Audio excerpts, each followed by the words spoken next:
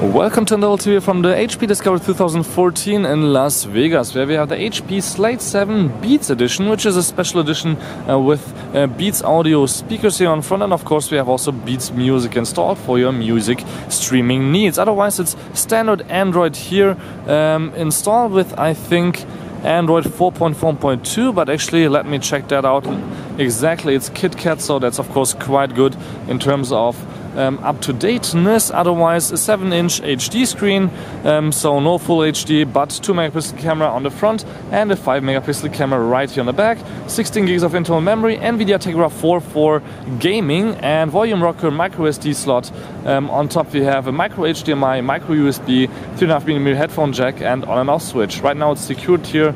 As you can see, we have a little design element right there, and on the bottom also some kind of other speaker, but actually that's not quite necessarily, since we have of course 2 front speakers. So if you just look here at the browser, you can see that typing on the keyboard, standard Android keyboard, is not only quick, but you can flip it around easily and it flips quickly with us. Also, if you look at the cameras, the quality is quite alright on the back, but the front, the 2 megapixel camera doesn't seem like to have actually 2 megapixels, but in terms of speed it's totally fine. Let's look at the back, where you can see this is a lot better in terms of speed and quality here in not too big lit HP Discovery 2014 venue.